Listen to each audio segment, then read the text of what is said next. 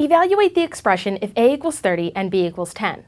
Well, since we've already been given values for a and b, our first step is going to be plugging these values into our given expression.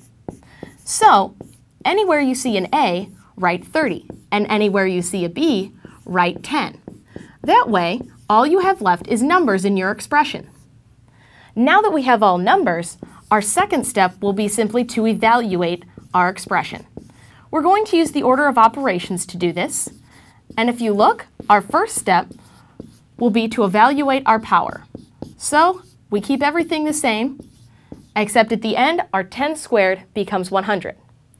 Our second step will be to multiply straight across. So we have 120 plus 100 plus 50. Our last step will be to add everything together. This will give us a value of 270.